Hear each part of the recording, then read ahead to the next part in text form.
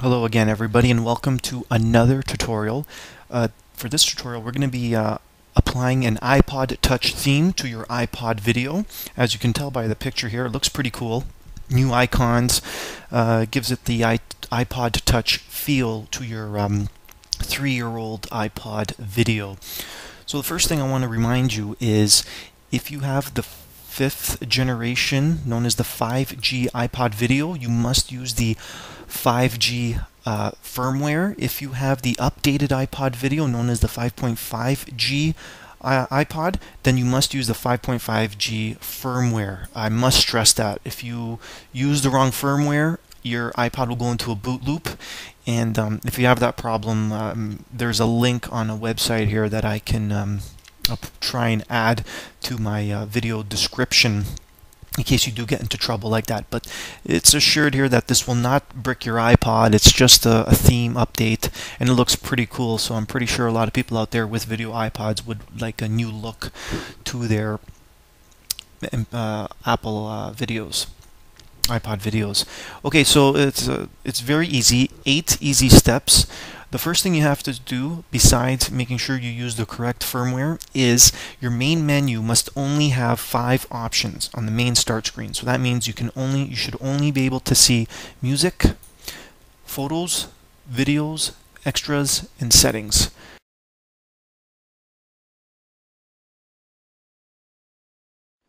Those should be the only 5 selections on your main menu of your video iPod. So, step 1, as soon as I can find it here.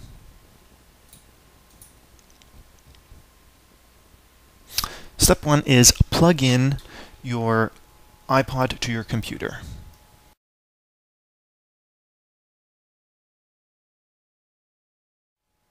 And we will do that like so.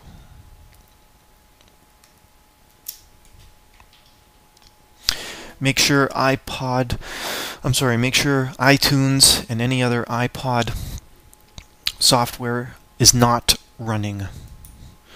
So I have gone ahead and I downloaded iPodWizard, which will write the firmware to your iPod, and I downloaded TouchHack version 2.0 for 5G because I own a 5G iPod video. So what you do is create a folder. I called it iPodWizard. Unzip iPodWizard files into the folder, as you can see here, and I threw in the TouchHack version 2.0 folder in the iPodWizard folder I created. So we have the wizard files and the TouchHack 2.0 5G folder with the binary firmware file in there as well.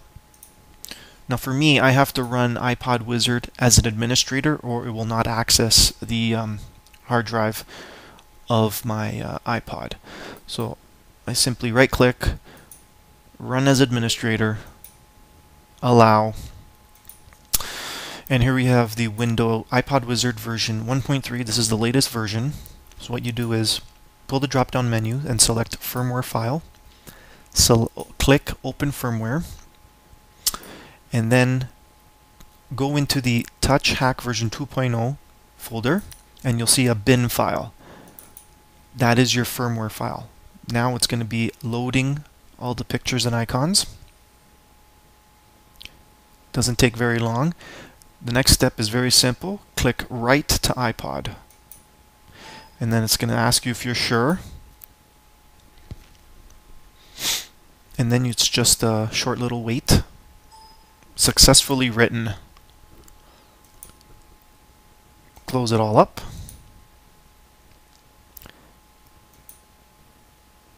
Remove the iPod from your computer, and it's going to go into reboot mode. And after that, you should see your new screen.